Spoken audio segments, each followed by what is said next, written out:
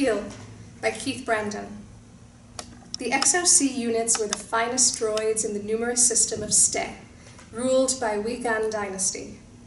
They were literally indestructible, and they were sent to do all the life-threatening jobs and missions humans and other races could not do, or were sent to long journeys into hyperspace and on to complete missions. There was one unit amongst these droids nicknamed Keil, which means superb. He got his nickname as he was different from all the other units. He did not just do his job. He exceeded all expectations, saved numerous lives, and even made friends amongst humans, which was quite unusual, almost as if he had a personality. The planets in the system had always been surrounded with a purple aura that kept the planets going, and it was the reason why life bloomed and thrived. It connected the planets, and the beings lived on it. It was part of the ground, spreading into it, and became part of everything. Nearly 100 years ago, this material started to lessen from the system. The main scientists worked tirelessly to solve the problem, but could not find the cause of all this. All they could determine was that the purple material just disappears suddenly, like someone spooning soup from a bowl into deep space where no one has been before, an uncharted part of the universe, that it is only briefly mentioned in the ancient archives of the Ste systems. The High Council of the Systems called upon Keil to take the journey into the unknown in order to find out where the material has disappeared and to turn it back to the system. Otherwise, life will cease to exist forever in the system. In return, the leaders of the system promised him anything he wanted upon his successful mission. Keil accepted the mission without hesitation and promised to set things right and refused to accept any gift. As he put it, "I am happy to fulfill the purpose for which I was created and hold up to my prime directive, to serve mankind and safeguard from any harm, regardless whether that leads to the destruction of the unit." Then he added, "I would be sad to see my friends die." He did not return for nearly a year.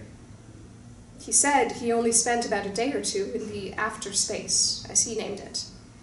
When he returned, he was a changed person, and what he reported he found changed all our lives.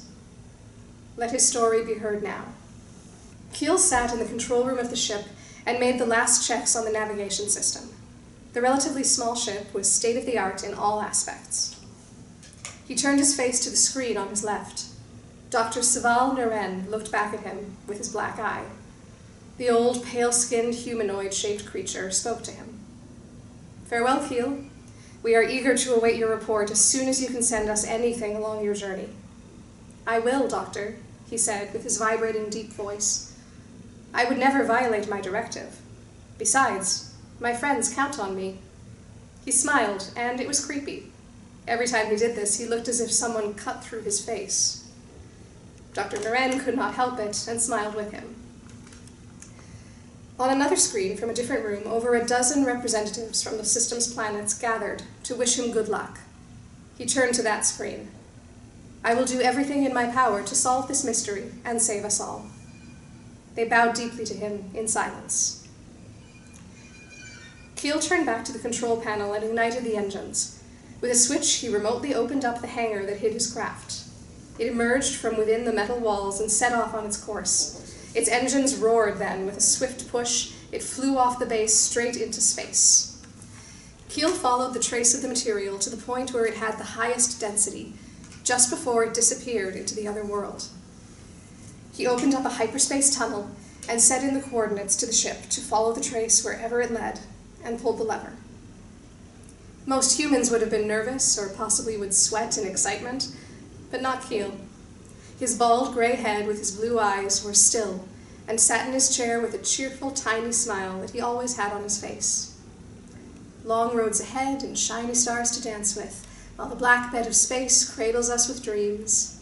He hummed the old classic song, while the big white light of the tunnel covered him and his craft and swallowed them like they had never existed. He had been in the hyper-tunnel for days now. There was nothing interesting in it. All was grayish-blue. In the meantime, he was working on the plans he started back at home. He wore his light blue working uniform with the Ste Scientific Institution symbol above his right chest. He held 2 laser dissectors in his hand as he was trying to join 2 metal barrels. He felt a tiny jolt. "What happened?" he asked. Writings appeared on the wall opposite him. "We stopped in the hypertunnel." "Why?" "Reason unknown," the writing continued, "but it is certain that the tunnel narrowed down to such a size that it would be dangerous to continue this trip." Keil would have raised his eyebrows, but he did not have any. "Unknown information about hypertunnels," he said out loud. He stood up from the table. "Is there any living entity outside?" he asked. "No, it is impossible to live in a hypertunnel," the writing said. "Well, something has certainly made the tunnel shrink," Keil answered to the wall. "Send out a welcome message in all frequencies." The wall went into silence. There was a central screen built in the wall, which showed pictures of the great cities of his home world Fire. This now went black, and then he could see the frozen hypertunnel. "Who are you?" a high-pitched voice asked. "I am Keil from Fire. Who are you?" "I am the tunnel through which you are traveling." "How is that possible? There is no record of a living tunnel in all the civilized worlds." "Well, there is now. How did you get in here?" "I opened it. I was following traces of the purple material. For some reason, it is being sucked out of the planets, and eventually all life will end."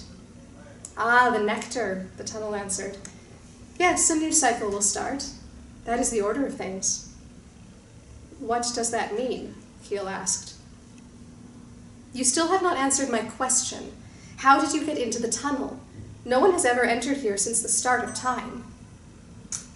"As I said, I opened a portal, following the purple thing." Unusual. Perhaps there were some cracks left open. I have no record in my endless existence of anyone entering in me. Where I am from is where life starts and ends." Keil turned his head slightly left. "You know where the Creator is." There is no record of that. Life has begun, been existed, or changed forms. Only the Scytheman would know. But that still does not answer your impossible presence here. The screen elongated from the screen and pulled up to Keil's face. A face formed and examined Keil's. "There is something unusual in you." "Well, I am not human or other race, not even organic." "I can see that. What are you?" "I am a droid, an artificial intelligence." "Never seen your kind." "You said no one has ever entered here. How do you know any race?" "There were some instances in the river of time. Some with great purpose or desire have done the impossible to get here." "Why is this place hidden?" The tunnel face frowned. "You have a purpose." "Yes, I have. To serve my creators, the humans, my friends." "Something more to it. Never mind. I have made my decision. You have to meet with the Scytheman. You cannot leave until he decides what is to happen." "You can't hold me here." "Yes, I can. You become a ripple in the river of time. You change the course of things. That has consequences. You have to correct it now and set things back as they were. I notified Scytheman of your arrival." "Farewell then, Maid Man. It is unlikely that we shall see one another again." "Which is unfortunate." The screen pulled back, then returned to its original state. Keil felt another small jolt. "What happened?" he asked. "We are out of the hypertunnel," said the writing on the wall. He looked through the window in the control room and saw the eternal space with the shining stars dotting the black cover. No planets or star systems seemed to be nearby. He put the autopilot on and went back to his table to continue his work on the steel barrels that could be of some use for the humans to use on spaceships to shrink the hyperspace-time to half than it is nowadays. While working, he enjoyed listening to an opera from Fire. When something dramatic happened, such as a betrayal, for instance, he always turned his gray head slightly left or right, as he had seen this reaction from others who took him with them to see magnificent opera productions. "Bastard," he said to a character, when he tried to murder his beloved wife caught in the act. A jolt happened again. It was bigger this time and shook the vehicle. "What is going on?" he asked, turning his head to the white wall and pressing a switch on the table to pause the opera. "We have encountered a physical barrier. The craft hit something that is as yet invisible." "Damage?" Keil asked. "Negligible. The autocorrect system will be able to fix the problems, though it may require some manual handling." "Excellent," he acknowledged. "Go reverse and scan the barrier." "Yes, Captain." While the craft moved back, Keil entered the control room and sat in his chair. The control computer lay directly under the windows in a half-circle shape. "Anything?" "Yes, there is. The space is moving." The writing appeared on the wall just beside the control panel, and Keil could see what the computer was talking about. The space moved towards them, all the black velvet and the shiny points. He grabbed the edge of his seat. There was a collision. The space moved back. Keil did not understand what was going on. There was not such phenomenon recorded in the entire space systems since they began the space travel, and that happened eons ago. The space in front of them became white, and all the black and the stars had gone. Something shook the craft. Sparks flashed out from the panel in front of him, and also from the walls. The ship moved upwards as if it is being lifted. All he could see was white. Then 2 golden spheres shone through his windows. Then they narrowed, like 2 eyes. "What are you?" a frightening, deep voice roared. Keil, however, knew no fear. A huge white creature lifted the ship up to its face. It only had 2 shiny eyes and a shiny-looking mouth. All his body was a white sort of mess. It poked the ship twice with one of his fingers. "What are you?" it asked again.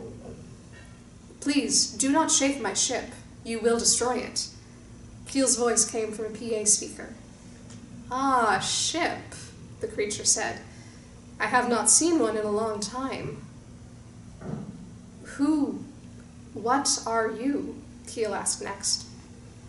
"I am a guard in the afterspace," it said, "but my friends call me Mai."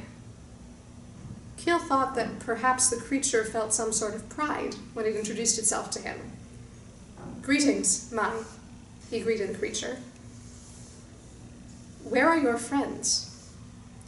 "They are guarding the other entrances of the afterspace, but this is confidential. It will have to be wiped from your memory." "Why is it confidential?" Keil asked. "Come out of the ship. I want to see who you are." "There is not much to see. I am a droid. The finest, according to my creators." "And intelligent, like a living creature," Mai added. A minute later, Keil appeared on the side of the ship, which lay on Mai's palm. As a droid, he did not have to wear any suit. Only his boots were magnetized to stick him to the ground. Mai lowered his head as close as he could to examine Keil with his big, shiny eyes. "Why is this place top secret?" "Because this is the afterspace. This is where time began long ago, and this is where it ends. Still, it is unusual. How did you get here? And why has the tunnel let you come this far?" "I am here as a representative from my home planet, as something is taking away the purple material that surrounds our planet, the very material that gives us life. I am here to find and reverse the course of it, if possible." "Ah, that. Indeed, it is the way of life in this universe. It has been since the existence.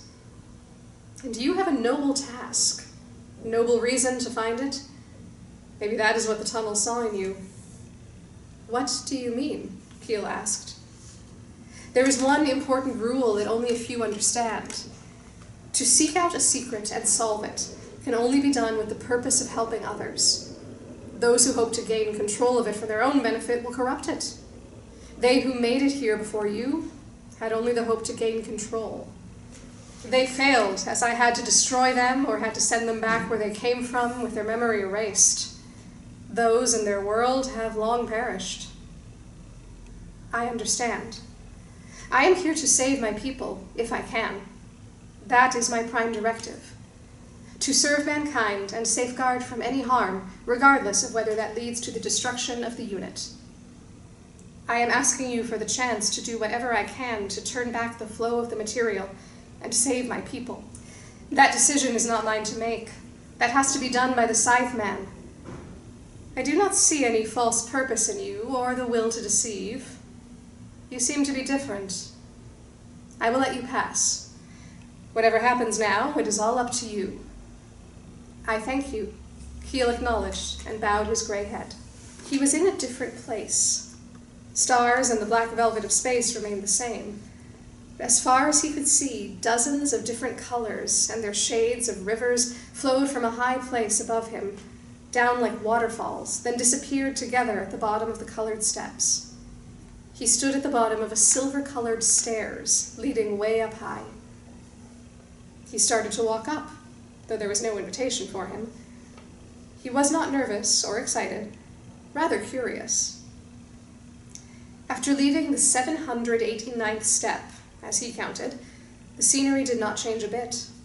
The colored rivers still fell noiselessly, though the light that came from the top of the stairs seemed closer. After a while, he arrived at the top. What he had seen could not be compared to anything he had recorded previously. An immense cloud had filled the horizon as far as the eye could see. It changed color frequently and displayed all color that exists. It was a sight to see and to take in. The cloud moved, became smaller, and then bigger as its edge took different forms. Where Keil stood on the sides, the rivers of colors flowed slowly, then fell off the edge of the top, like a real waterfall. Keil looked ahead. Far away, he saw a shadowy figure in front of the cloud that seemed like shoveling something and turning side to side quickly. He could have used his droid vision to get a closer look, but somehow he did not do it.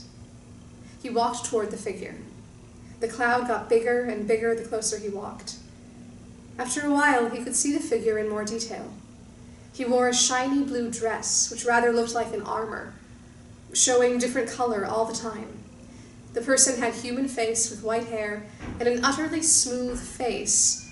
Still, he looked aged. He had some sort of tool in his hand, which appeared to be a hammer on a long stick. As Keil approached, the guy looked up and looked at him. "Ah, finally you are here. Be welcome in the afterspace. Not many make it here." He laughed out loud. "I will be right back." Keil did not understand what had just happened. The man's shape blurred and stretched to the far distance, and then back in a second. Yes, I can be distant if I want, if I need to tend to my duties. It is one of the abilities I possess as the Scythe Man. You look like you swallowed a crampon. He laughed again. But where are my manners? I am the Scythe Man, or as the others call me, Benf. And I am Keil, from Fire. Pleasure to meet you. Who are the others you mentioned? "Ha, not so fast, my friend," Benf said, raising his voice. "Knowing it all at once will leave you empty and sad. Trust me.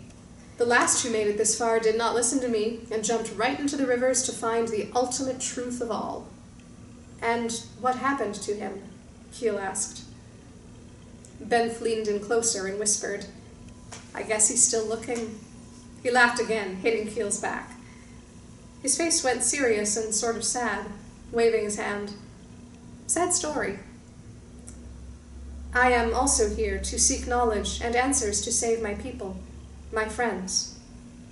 Benf sighed. "All who come here wanted the same as you, but I am afraid I can't help." "Why is that?" "I am sure that by now you have figured out what are the colored rivers?" "Yes, the materials that surrounds planets and worlds and keeps them alive." "Indeed, but we just call it the nectar. There are rules by which the rivers were created and hold their very existence. There is a cycle here that has to be maintained." "Can you explain?" "Of course. The nectar and this whole place was created by the One. He brought planets and worlds into existence, sparked life in them with the nectar. The nectar is the very thing that connects those worlds, and without it there is no life. The One gave these worlds a purpose, to thrive, to prosper, and to achieve great things. This is done, usually, in hundreds or thousands of years, until a world or a race develops itself to the point where they can achieve these things. But when the worlds are turning into a different direction and using their minds and abilities to conquer and gain power, then the purpose of the nectar changes and flows back into its origin, here. "This is incredible," Keil said.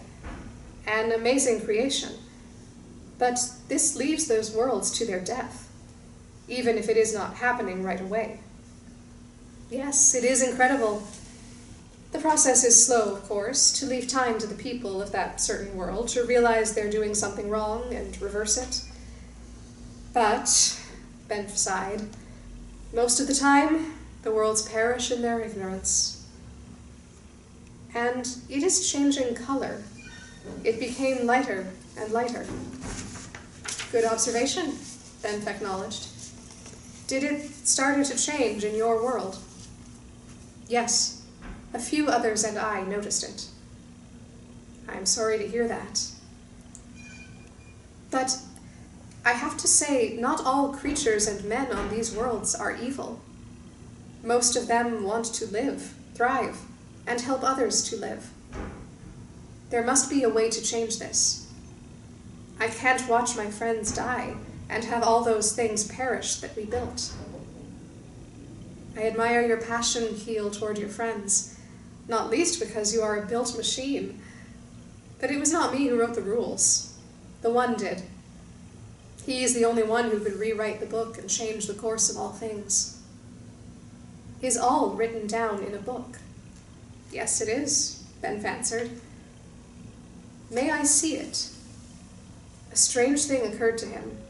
Excitement had gone to his brain right after he asked to see the book. And he was a droid. He was not supposed to have feelings.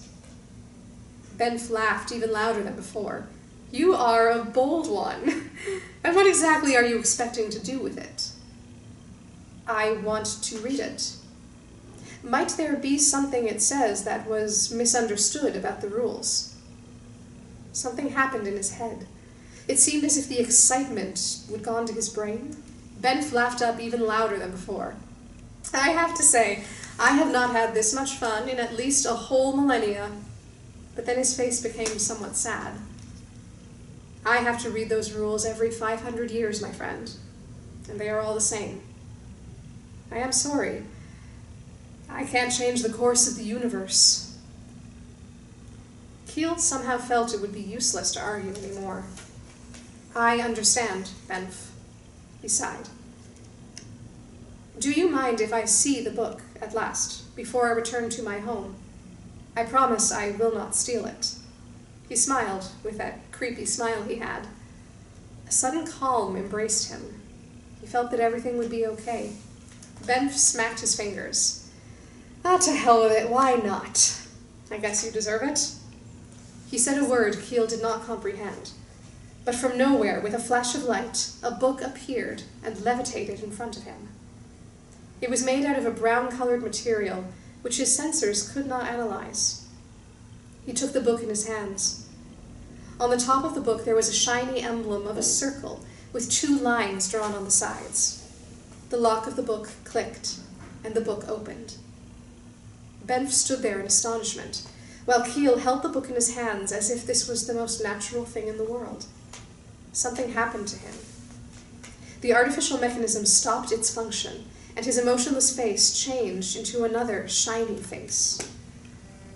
Ben recognized that face and bowed his head. "Welcome home, my lord. Welcome, the One." "Greetings, my friend. It is a pleasure to see you after such a long time. The time has come for me to visit places of origins, and I see you have carried out your duties, for which I am grateful." "Thank you, my lord," Ben said, and lifted his head. "Now you wish to change some of the rules?" he said, with a small smile on his face. "I think I do. I have lived amongst these creatures and man long enough to see that there is hope for them. They deserve it." He put his hand on the open page. A minute later, he closed the book, and it clicked again, signaling that it locked down. "You are giving them too many chances," Ben said. You would too, if you'd live among them. It's so much fun, Keil said. Is your memory to be wiped again, my lord? Bev asked. Only about me being here as the one, he replied. People find it very hard to accept that one of their fellow man is the one chosen for. Indeed, that is true. And I will return again when times get desperate. But of course, my master, Benf acknowledged and bowed to his master. His face disappeared, and the emotionless droid face took shape again. Farewell, Benf, he said. It has been an honor to meet you, as it was mine to meet you. A moment later, he was back in his small spaceship, sitting in the dining area. Welcome back, sir, the writing said on the wall beside the screen. I hope your journey was pleasant and satisfying. We could say that. Set a course for home, please. Right away. And the small ship slid into the unknown hyper-tunnel to take him home. When Keil returned to Fire a few days later, the Nectar, as we began to call it, now that we know its proper name, returned, and we got our planet back to its full potential. Life returned to normal. Sick people recovered. Keil became a galactic hero, upholding his prime directive and exceeding all expectations. Statues were made to honor him, though he did not show a slightest interest in them. He remained the Keil we knew, yet somehow different. As he stated in an interview, I am only your friend and am here to help any way I can. And all the recordings he had from his journey were played throughout the system. Most of us believed it, some not. Even us scientists had to accept the facts that were presented by him. He accepted to undergoing an utter scientific investigation, but nothing was found that would confirm any alteration or anomaly in his mechanics or memory banks. He asked to change his face, to have a more human face, instead of the gray display that had served him as his head and face. He said he wanted to become more like one of us. To this day, he has remained in the Alliance System Science Division, and yet works tirelessly to make our worlds a better place. The hypertunnel he traveled through was never found again. We searched the coordinates where the Nectar flew and disappeared, and tried everything within our technological level, but nothing worked. Possibly it is for the best. But it is good to know that we have a way ahead of us to develop and achieve great things. And also good to know that there are higher powers who sometimes watch over us. And thus, we can have hope for ourselves. Dr. Saval Naren, Head of Alliance Scientific Department in the Stay Systems. System time, 3408. End.